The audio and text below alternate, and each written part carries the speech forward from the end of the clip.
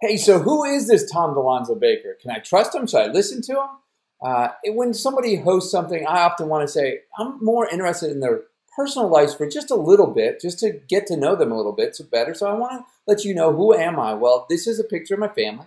I have 6 kids ranging from 4 to 17. We live in Raleigh, North Carolina.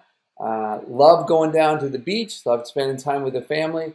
And it's so much fun with a ton of kids. I don't know how many you guys have, but there's always excitement. And I guess seeing, from 4 to 17, I will be working for a very, very, very long time to put all those kids through school. But just again, I wanted to let you know who I am on a personal level first.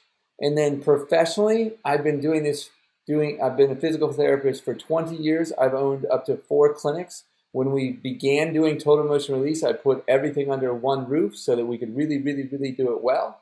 I started teaching seminars about total motion release that I discovered in probably 2002. I started teaching it out to the rest of the profession in 2005. So what that means, I've been teaching it for 13 years now.